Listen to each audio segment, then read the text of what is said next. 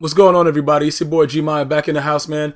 I don't even know is this season 4? I have no idea, bro. I just know it's week 1. We all the way, I think like like week 11 as of today.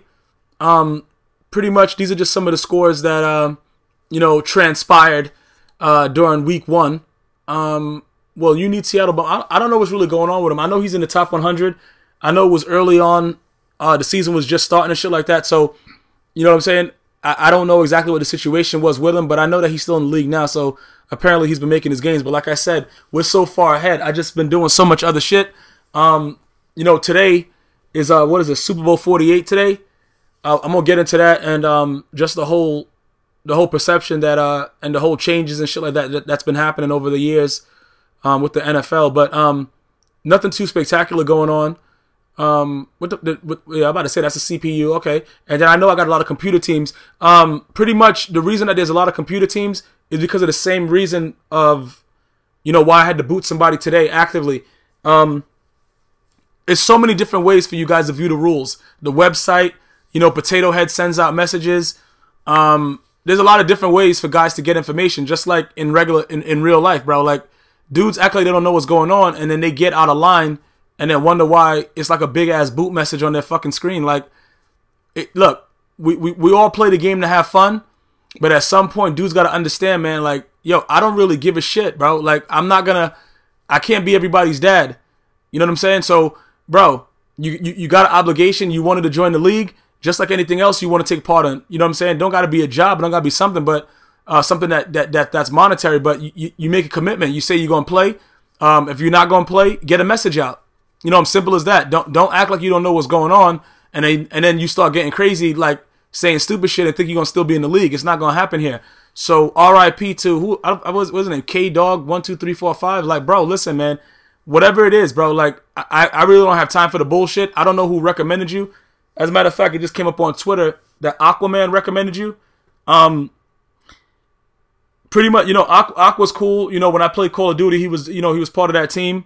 The GmiasWorld clan or whatever like that. But, like I said, I'm going to have to, what is the actual word? I'm going to have to initiate and basically create a situation from the old school. Like, if you bring somebody in, you know what I'm saying, you're responsible for that person's behavior. You know what I'm saying? So, because I really, like I said, bro, like, this dude is really running around, K-Dog, leaving messages talking about, what did he say? He says he has to work. Like, bro, everybody got to work. Yo, Potato Head is at work fucking tweeting shit out and texting dudes to make games. Who gives a fuck if you got to work? I don't care.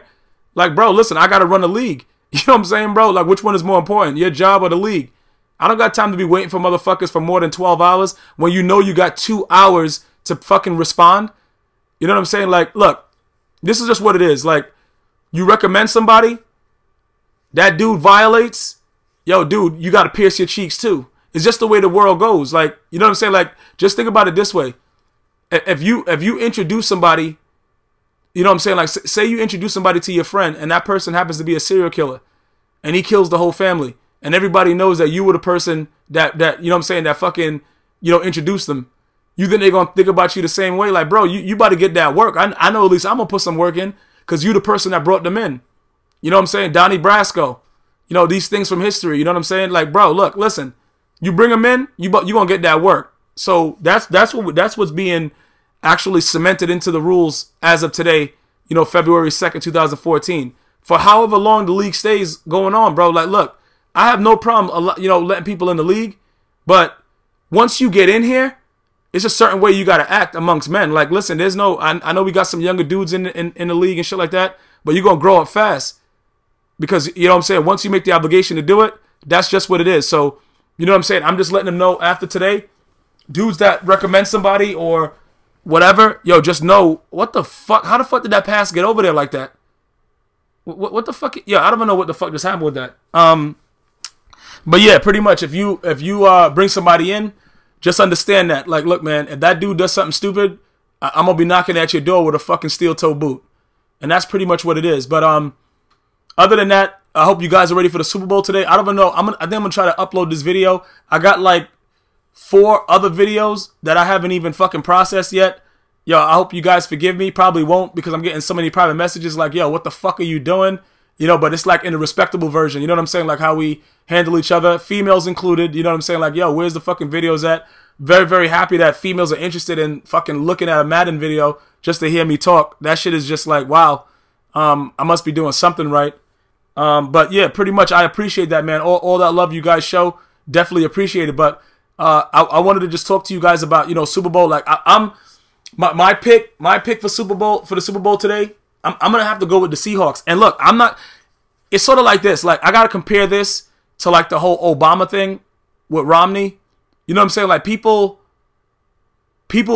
assume that because somebody votes for Obama in the black community, or well, black African American Negro community, that they vote for him because he was black, which is the case in most parts. Like I said, you know what I'm saying? With this situation right here, it seems to it started to get, like, talking to other people, it became more of a color issue than the actual visualization of just recognizing that Peyton Manning is pure greatness and Russell Wilson just happens to be a quarterback that doesn't make a lot of mistakes.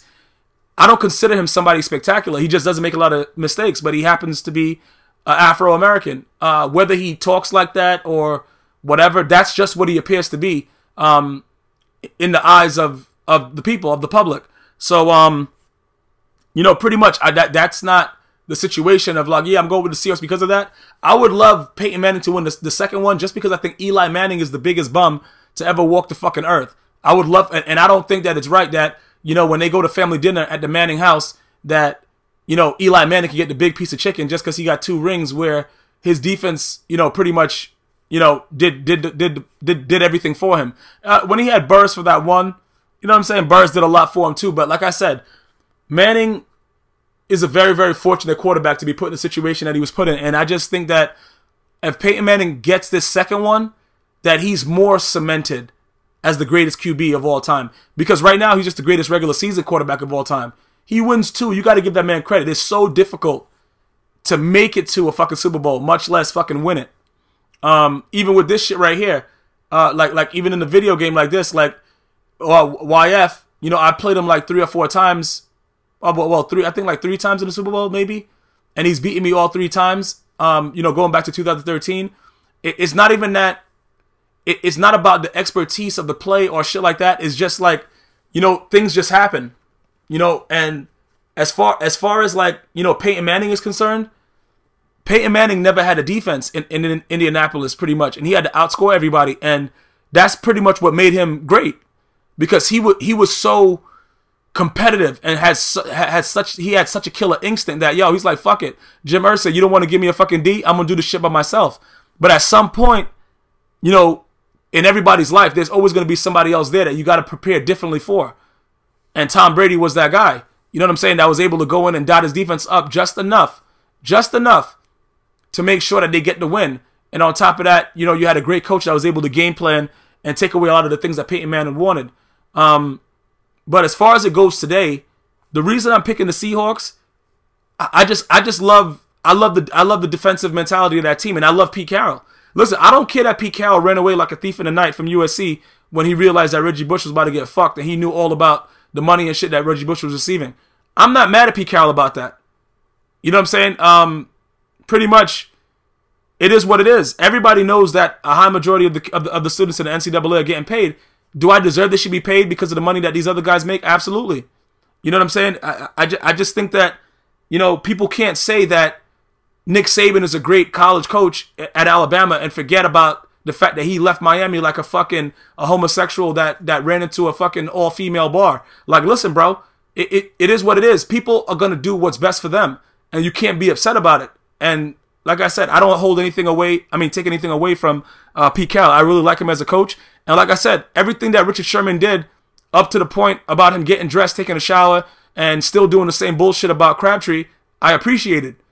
To just be a human for once when, you know what I'm saying, when they asked him, you know, what happened, and he called him a mediocre receiver and a bum and shit like that. That I think the game needs that. Because pretty much, once you take away the celebrations and you have them as robots and now they all got to say the same shit, it's only a matter of time before people lose interest as far as the diehard fans. It's always going to be those fly-by-night fans, like the dudes that watch golf just because Tiger Woods is fucking golfing.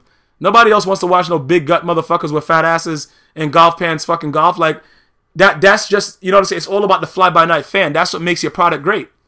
And I just think that the Seattle Seahawks, like I said, if Peyton Manning wins, it's not like I'm going to be upset about it. It's just that I would like to see a non-robotic team that changed the trend win, so that they could show other teams, like, you know, within certain guidelines, you can have fun. Like, do I think Richard Sherman took it way too far? You know, when he went into the fucking after the game and did his shit? Abso-fucking-lutely. I do. And like I said, it's just about the way you carry yourself as an Afro-American Negro, much less having dreads in. Because once you have the dreadlock, it's pretty much, you're fucked, bro. You're not going to a regular place of employment and getting a job. So you gotta understand and be respectable enough to still recognize that the NFL is still an employer. A lot of people just think, yeah, these dudes made it, it's good, they making millions. They still employed by NFL. Their check is fucking, you're an NFL fucking employee. So you still have to conduct yourself in a certain type of manner. And I talk a lot of shit. And like I said, you know, when I played sports, I talk shit or whatever like that, but I knew when to stop. You know what I'm saying? After it's all said and done, you know what I'm saying? You fight hard for however long you got to play your sport. After it's all said and done, you can't still be carrying on like an asshole. Even, you know, not based on what happened in the game, but if it's a personal vendetta, that's different. And I understand the shit that happened with them personally, you know, Richard Sherman and, Crabtree. But he just took it a little bit too far. And is he the best corner, I think, in the NFL right now? Me personally, I love Patrick Peterson. Based on the way that Richard Sherman plays, though, I really do like Richard Sherman. Like, what the fuck? He didn't pick that shit? What the fuck? I really do like, I would take Richard Sherman. I'm going to be honest about it. I love Patrick Peterson because I think he's what closely resembles Deion Sanders, as we're going to see for a little bit. Even the Darryl Green, taking it back to like the Redskins, like I think that he just has an embodiment of something that can be a real force to be reckoned with in the league.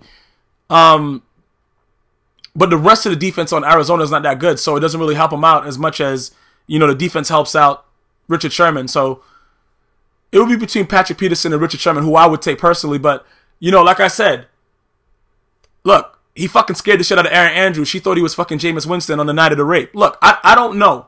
You know what I'm saying? What was really going on through the guy's mind? I have no fucking idea. But I can tell you that it was very, very, very relieving to see that he wasn't just going to be another robot and say, yeah, you know, I'm just glad to be here. You know, thank this guy, thank that guy. You know, like, you know what I'm saying? Because it just, you just expect it. You know what I'm saying? And when you just expect something, it starts to take away from what the actual excitement is of the game. When you don't got to really stay and listen. So, you know, if everybody is saying the same shit, why sit and watch a post conference? You know what I'm saying? If nobody's going to say, yo, it's like this, it's like that, and like that, and I don't know, that's an old school rap. I don't know why it just fucking came to mind. But yeah, pretty much, if that's what happens, why the fuck would anybody be interested in watching anything? I don't think the NFL realizes that if they keep on taking away the things that make the people who they are, you know, it's the diehard real fans that lose interest in the game itself. At some point, you got to let somebody be who they're going to be. Just like in real life, you can't force someone to be something that they're not. That's just the way it is. So, you know, pretty much I want everybody to understand that, you know, Richard Sherman, is he a straight douche for carrying on like he did in that manner for that long? Absolutely. But was it refreshing? It was. He just took it a little bit too far. And he's, you know what I'm saying? And that's just pretty much the case behind it. But I really think today that the Seahawks should win this game. I don't think that we're going to, you know, I don't think Russell Wilson's going to make a lot of mistakes. I think he's going to play the way he's supposed to. I think Beast Mode is going to fucking run havoc against their fucking run D. And I just think that Golden Tate and the boys going to make enough plays to win. That's just my personal opinion. You guys going to be, I don't know if you guys going to be able to watch this before or after the Super Bowl, depending on when it's uploaded. But I'm going to get it up there as soon as possible.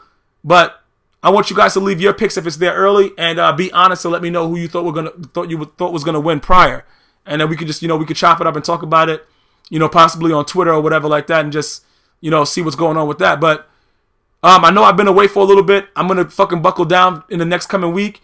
Get you guys out some more content. Hope you guys enjoyed this. For those people that, still want to join the league, definitely hit up Potato Head 9 on PSN. And enjoy the Super Bowl, man. Stay safe. Use a rubber. And until next time, one love.